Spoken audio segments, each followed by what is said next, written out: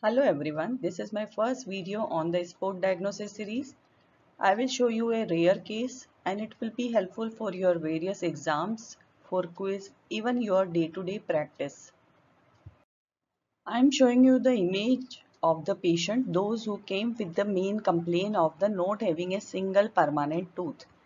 And these are the images of both the sibling, male child almost 4 to 5 years age group and the female 13 years age.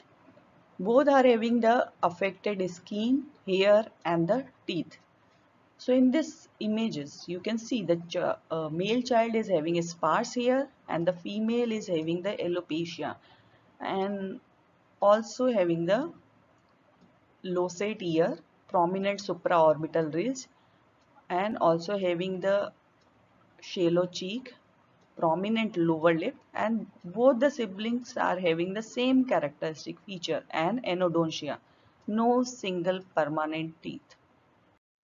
So what are the various characteristic features you had seen? Anodontia, loss of hair growth, alopecia, sparse hair, scanty eyebrow, low set overfolding ears and prominent supraorbital ridge, shrunken cheeks, thick lower lip and dryness and decreased sweating.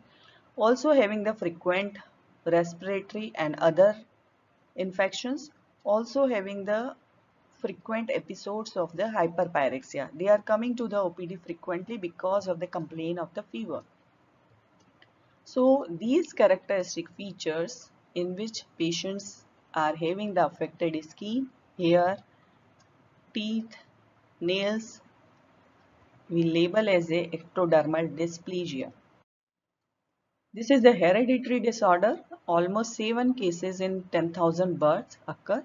It is a complex group of disease. It comprises almost more than 170 different clinical conditions in which the developmental defect of the tissue which derive from the ectoderm occur and more than 2 tissues from the ectoderm affected we will label as a ED, in which the skin, hair, nails, sweat glands, teeth are affected. And there are two major types, depends on the number and functionality of the sweat gland. X-linked anhydrotic hypohydrotic type is the more common, also known as Christ-Siemens-Torrance syndrome, in which the sweat gland either absent anhydrotic or decrease in the number. Another type is autosomal dominant hydrotic, in which sweat glands are normal in number, known as Clauston syndrome. So this is in brief about the ectodermal dysplasia. Thank you so much.